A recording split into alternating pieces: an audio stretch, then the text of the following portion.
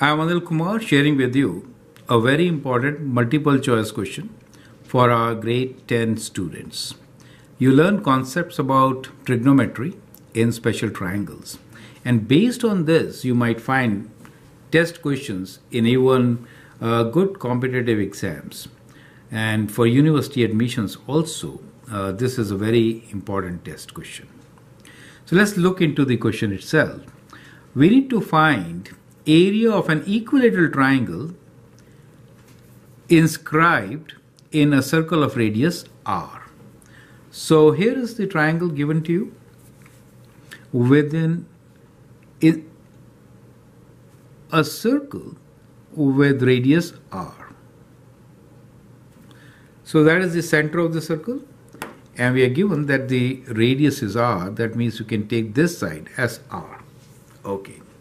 Now what is area of triangle? Area of triangle is half of base times height. Now in this case we are given r, but the height is r plus this much, right? So let me label this. Let's say we form a triangle ABC with center at O. Let me call this point as P, which is perpendicular to the base. Now each side is equal, right? But this will be like half of that, right? Now how do we find the side of the triangle? Well, we know that the total angle here is 60 degrees. So each angle is going to be how much? At the base, this is 30 degrees, right? So these angles are 30 degrees. So what we have here is a 30, 60, 90 triangle, correct? So we can solve with 30, 60, 90 triangle. So we'll take the special triangle, which is 30, 60, 90. And then do this question without calculator. So that is kind of important. So the triangle which we are considering is, let me just sketch this. In trigonometry, these are very important triangles to always consider. Ratio of the sides will be as shown, and that is 30 degrees. So if I want to find OP, then we know that sine of 30 is equal to OP over, that is also R, right? So OP is equal to R sine 30. Perfect. Now what is BP equals to? Cosine 30 will give us BP, right?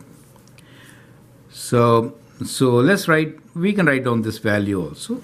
Sine 30 is half. So we get OP equals to half of R, since sine 30 is equal to half, right, from this triangle. Okay.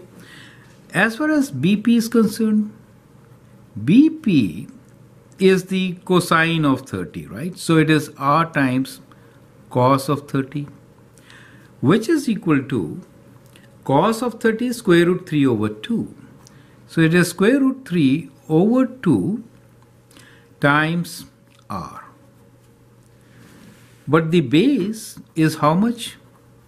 Base is 2 times BP, right?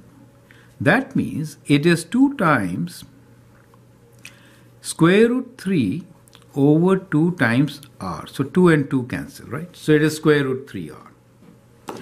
So what we have here is that the base, let me rewrite this.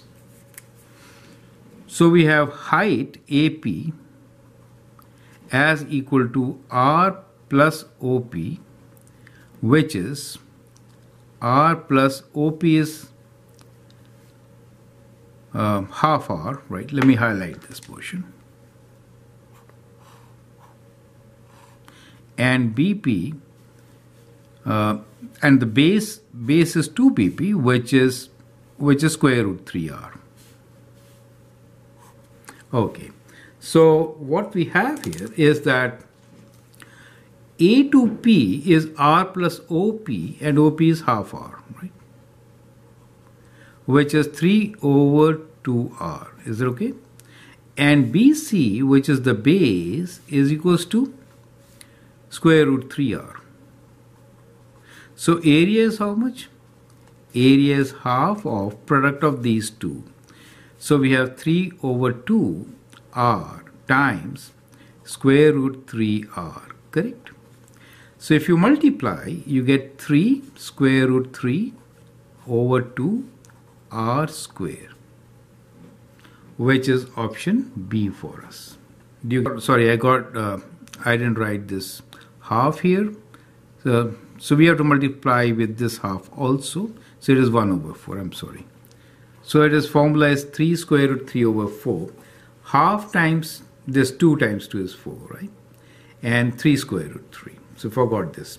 So it is, as you can see, if you multiply this, you get 3 square root 3 R square divided by 2 times 2, 4, right? So this is 4, not half. So this is the correct answer, correct? So that is how you are going to solve this question. So we found that B to C, which is the base, is square root 3R. And the height is 3 by 2R, right? So R plus half R, 3 by 2R. So you have to multiply these two and then divide by 2. So you get 1 over 4, correct? So that becomes the answer. So we have the answer as 3 square root 3 over 4 R square. It is extremely important result. I hope the steps are absolutely clear. Feel free to write your comments and share your views, and try to remember this answer as you might just need it at times. Thanks for watching and all the best.